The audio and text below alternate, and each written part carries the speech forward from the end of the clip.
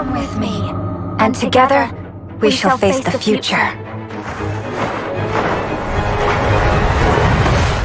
Duet Night Abyss is a game that showed up about 4 months ago and left some pretty positive impressions with its interesting-looking characters and Warframe-inspired combat. Today, I'm happy to share with you all, Duet Night Abyss are currently recruiting players for a technical test. There are 3 ways to gain access to the test. The first is by filling out the Technical Test Recruitment Questionnaire. A link to this survey can be found in the description and the pinned comments. This will not guarantee you a chance at the test, but will simply add you to the list of potential participants.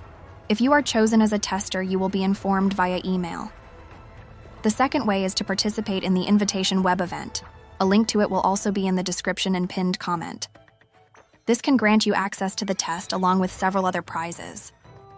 We actually got a truffle character standee for our participation here, so it might not be rigged. And lastly, they will hold random social media events that will also give you a chance at getting technical test access.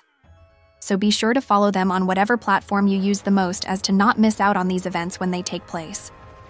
As of the making of this video, there are no recruitment for content creators, but if that change, I'll have a post on our community tab regarding that.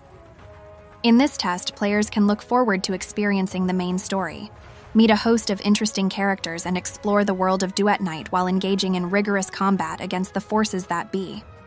It's important to note that this test will only be available for PC players, and only the female fox hunter can be selected as the MC.